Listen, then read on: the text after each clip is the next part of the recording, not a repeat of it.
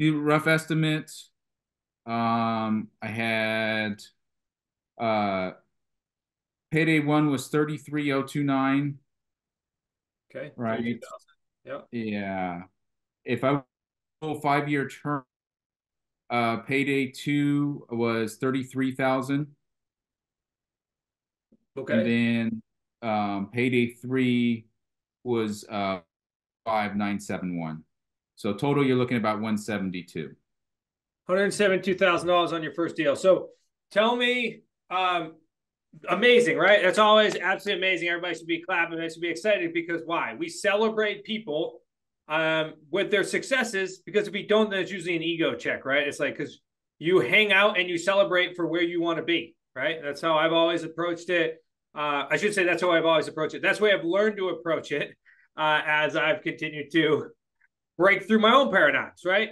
This is part of the process. So you celebrate because then eventually you want to be with that person. But if you, like Dr. Amanda, we're always talking about, our other mindset coaches, if you start pushing that away and your ego's not happy about it, then it's very unlikely you're gonna be able to attract that, right? If you want to attract their winnings, then you gotta be present on the same energy wavelength as them as well. So, but with that, but no, it's as, and I just got asked this on our workshop, what about the challenges in the business? Because you guys always, when you're in a workshop, you're trying to explain things and talk about the benefits. So, how long did it take you to get to that deal? And then we're going to dive into this deal in a second. But how long did it take you to get to that deal? Because we're like 172, amazing over the next 3 years. But let's also talk about some of the challenges that you just went through as well. Yeah, it took me about a year, and obviously everybody has their own journey and their own pace. Like I said, for me, I came from the firefighting world, right? So getting on the phones and calling and understanding how a business works and all the ins and outs, and then understanding real estate, and then be creative real estate on top of that. Have that confidence to talk to people and keep propelling myself forward. So actually, the deal that we're going to talk about today, I actually came across first. That was a lease purchase for 5 years, but the seller wasn't interested. So I kind of parked them off to the side for the time being. And then this other one came about, an opportunity through a referral through family. And that one it took me about a year. And then shortly after getting that one going, I reached back out to the deal that we were going to talk about today and kind of pivoted to the AO, see if he'd be more interested in. And then they were interested. So we went that route. That helps. No, I love it. So this is important. So let's walk through that, right? Took you a year to get a deal, but really what you're telling me is it took you a year to stack enough skill sets and enough knowledge in order to really benefit from that, right? It was like, hey, I'm a firefighter.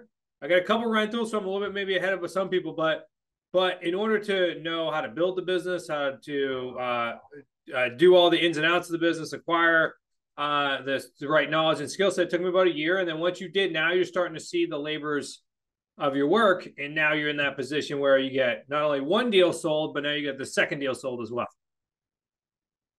I know Kyle froze, so I don't know if he's coming back yet. But that's his excited face. But the funny thing about it is, have you ever seen our associates get a good deal? It's quite amazing because none of their faces changed. They're like still looking for the next deal. Like, I'm like, can you guys all be excited for like 5 minutes?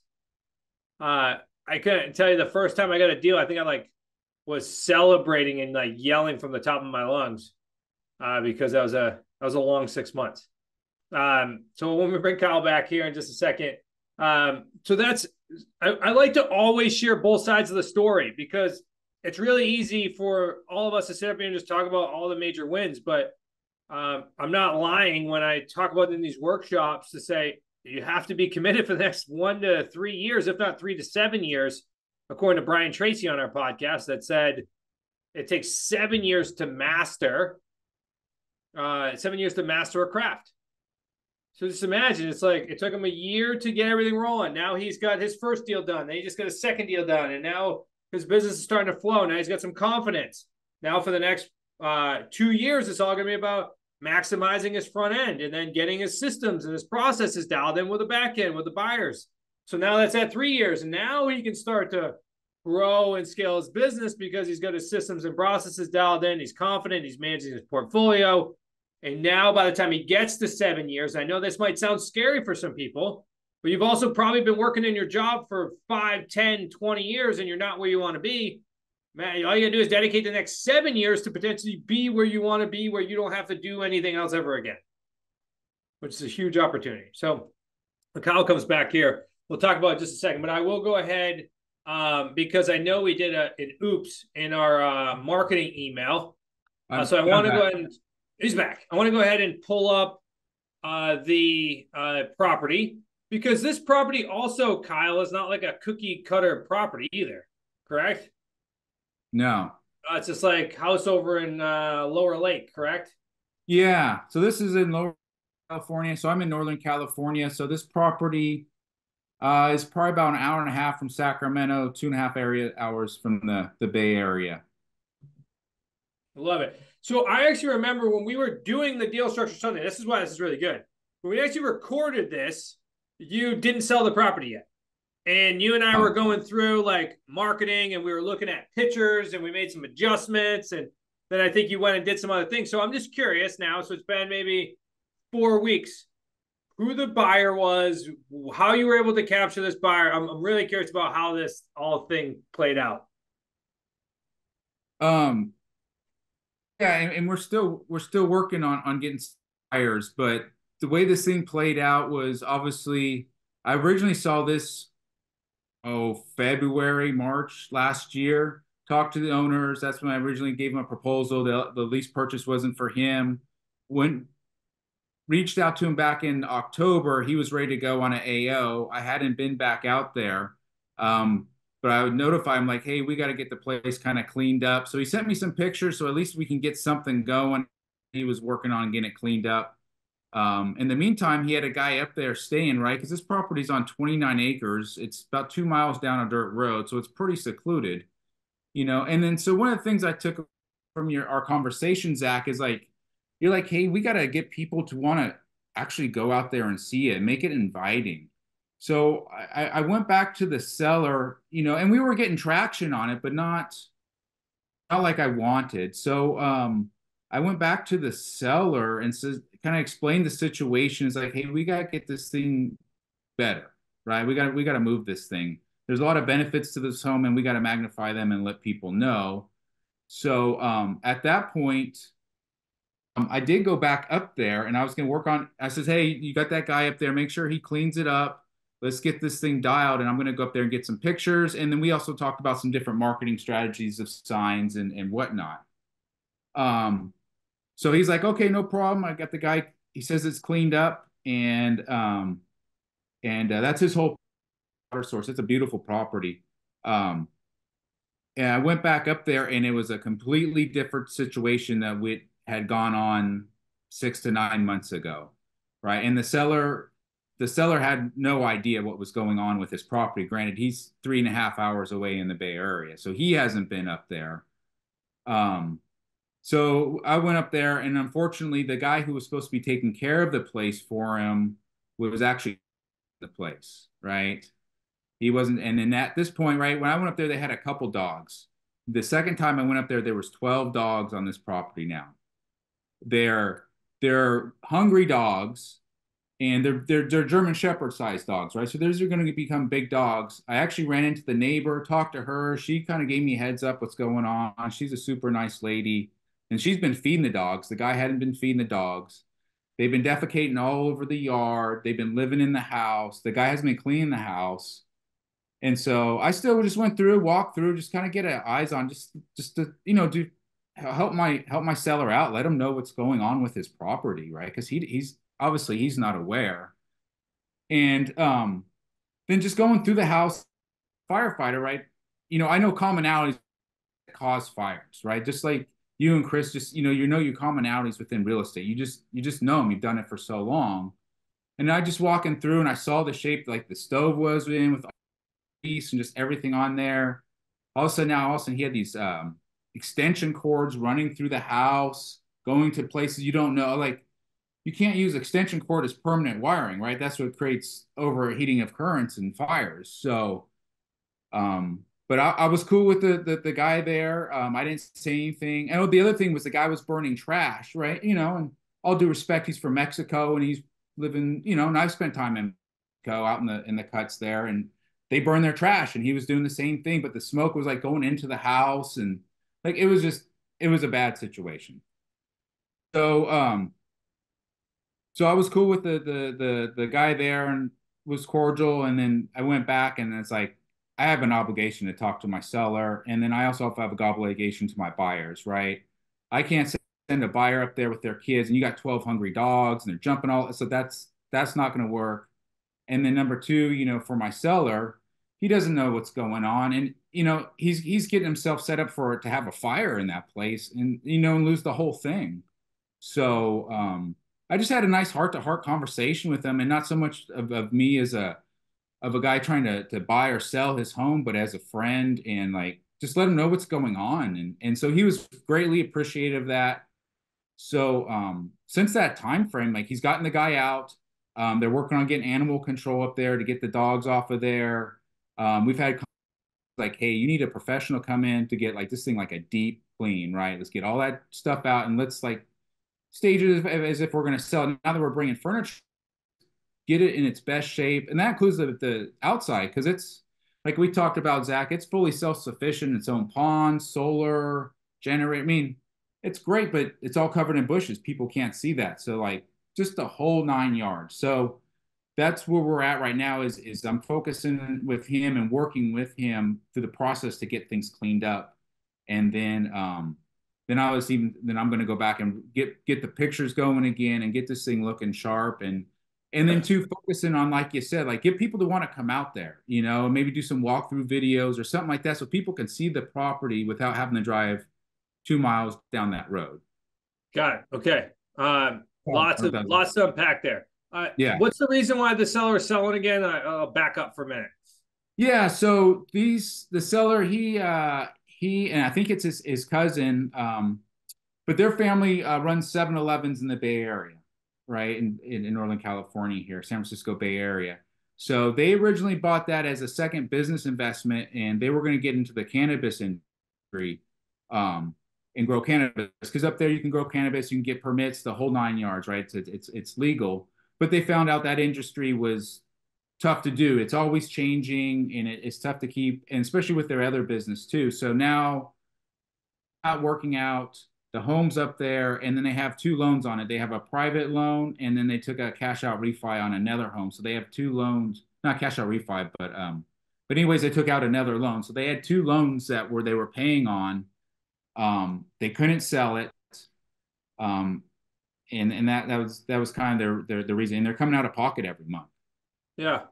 Well, let's talk about that then. So, what's the purchase price? Now I'll share this too, because I believe this is a sign out deal, correct? Based upon what you structured. Yeah, so this is a sign out deal, and the purchase price that we had it at was 499,900. Four. Okay. And is that, do you know? All right. So the debt on the property, do you know that? Like you said, there's two loans on it. And are they both Yeah, attached to that property? Or are they take out another loan that's attached to another property, but they're counting that as the way to fund it? I think they're both attached to that property, right? Okay. And at least the hard money loan was. Okay. Okay. So what's the two loans? You know? Um, If you don't, that's okay. I just figured we'd go in depth. yeah, I don't have I know the monthly payment on each one, but I don't have the balance on each one right in front of me. Okay, what's the monthly payment on each one then? So the private hard money loan was 1709.48 a month. And how long is that? When's that hard money loan due?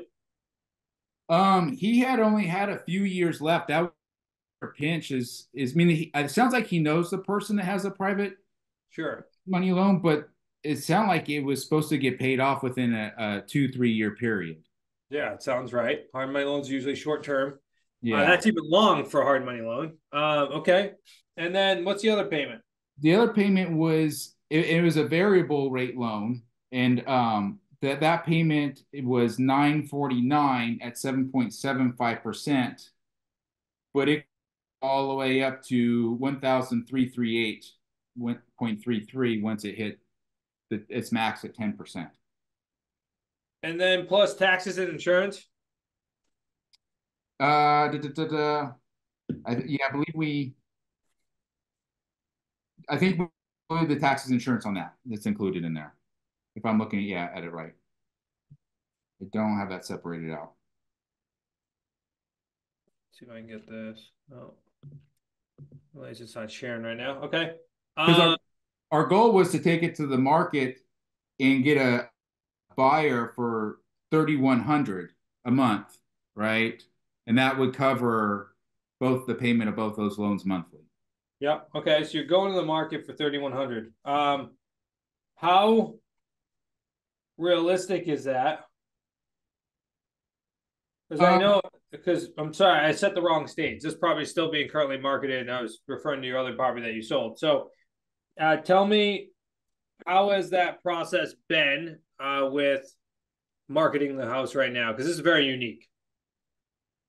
It is unique. I think it's been going good for the most part.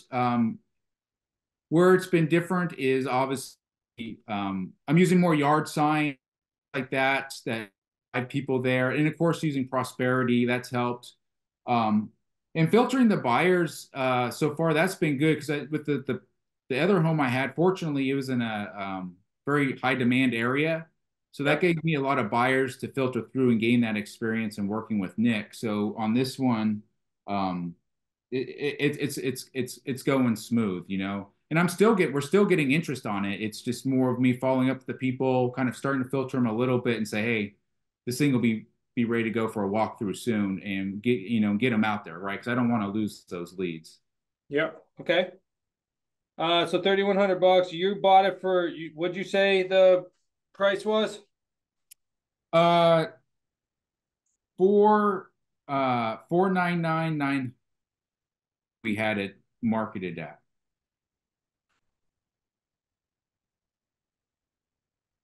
Okay, So 4,900. and Okay. they had equity of 235,073. So they're looking at their price was 450, right? If you added the 264 927 plus the 235,073 of equity that they had, that puts them at 450. So you're roughly marking about above 50, above what Okay. Yeah, my apologies. My iPad's not connecting. So let's just write these down. So you bought it for 450, or are you marketing it for 450? we're marketing it for 499,900. So 1,000. 4,999. Okay, so you got it for 450. So it's 50K in in and what's the split So for we the were seller? going to do a 50-50 split. And so if we did a 50-50 split on payday one at that sale price of the 499, payday one would be 49,990, and then you divide that by two for the 50-50 split, and you're looking at 24,995. Okay, so sounds like you're doing a ton. It was just you're getting a ton of experience by walking through this entire challenge property, right? Which is awesome. And you have a secondary, and you have a property that's not, typical. So amazing experience you're gaining right now, and by gaining that experience, you have a potential earning potential of say 25,000. Mm-hmm. Okay, got it.